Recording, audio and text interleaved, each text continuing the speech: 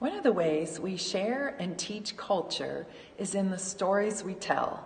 Telling stories helps to illustrate and reinforce norms and traditions of our culture, and the stories leaders focus on greatly reinforce what good looks like. In Secretary Shanahan's recently signed memo, Leading with an Ethics Mindset, he asks leaders to reinforce the idea that Congress and the nation have placed their trust in us. He also conveyed his expectation that senior leaders be personally involved in presenting annual ethics training. As we present and prioritize training, the manner in which we as leaders attend, lead, present, and discuss, our conversations will provide meaning to the core subjects themselves. Lead well this week.